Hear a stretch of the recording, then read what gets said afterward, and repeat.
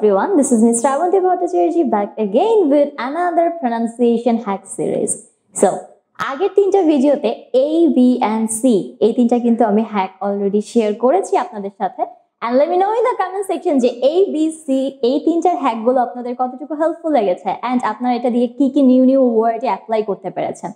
আজকে আমরা দেখব প্রনাউন্সিয়েশন হ্যাক সিরিজের D দিয়ে কি হতে পারে। সো নরমালি আমরা যখন সাইলেন্ট লেটারগুলো নিয়ে কাজ করি যে কোন লেটারটা সাইলেন্ট হবে ওয়ার্ডের ক্ষেত্রে, যেহেতু অনেক ওয়ার্ড আছে ইংলিশে, সো আমরা যখন কনফিউশন করি যে ডি এইটা কোন সময়, ডি এমন একটা ওয়ার্ড যে অনেকগুলো ওয়ার্ডে এটা সাইলেন্ট থাকে, বাট যেহেতু আমরা ছোট থেকে এগুলো পড়ে শিখিনি, দ্যাটস ওয়াই আমরা কিন্তু অনেক সময় এই ডিটা প্রনাউন্স করে ফেলি।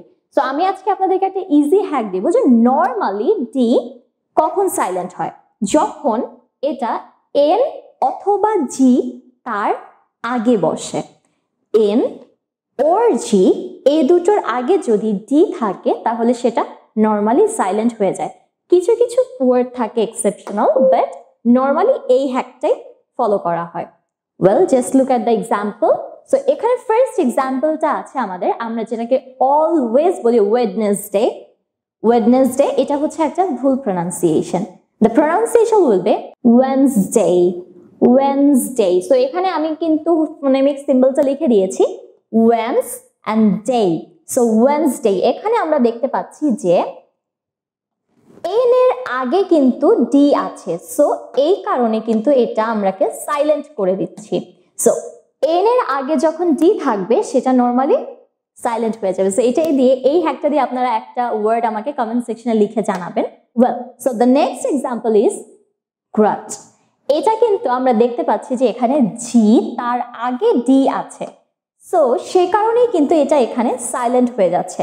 এন্ড ফোনেমিক সিম্বলের দিকে যদি আমরা একটু দেখি যে প্রনাউন্সিয়েশনটা হচ্ছে গ্রাজ, গ্রাজ।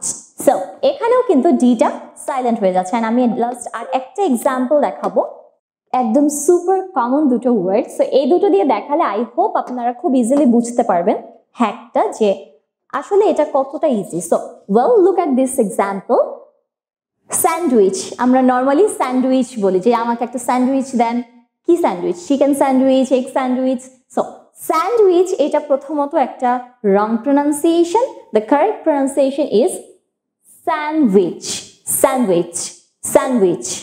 এখানে কিন্তু ডিটা সাইলেন্ট, রাইট? সো ডিটা কিন্তু এখানেও সাইলেন্ট হয়ে যাচ্ছে। আমরা যদি হচ্ছে একটু এখানে দেখে লক্ষ্য করি যে আমরা ফোনেমিক সিম্বলের ক্ষেত্রে না স্যান এরপর কিন্তু ডা সাউন্ডটা নেই, সো তার মানে এটা কিন্তু এখানে silent. So sandwich. And last example আমরা যেটা সবসময় বলি যে handsome, handsome, he is very handsome. So এখানে কিন্তু এটা silent. So look at this phonemic transcription, handsome, handsome, not handsome. So yes, খুব ইজি একটা ট্রিক ফলো করে কিন্তু আমরা বুঝতে পারি যে কোথায় আমরা যেটা প্রনাউন্স করব এন্ড কোথায় প্রনাউন্স করব না। সো ফুল সিরিজটা কিন্তু আমি আপনাদের জন্য নিয়ে আসবো এন্ড এরপর EFG সবগুলো দিয়েই থাকবে। So don't miss this series. So see you on the next lesson. Take care. Bye bye.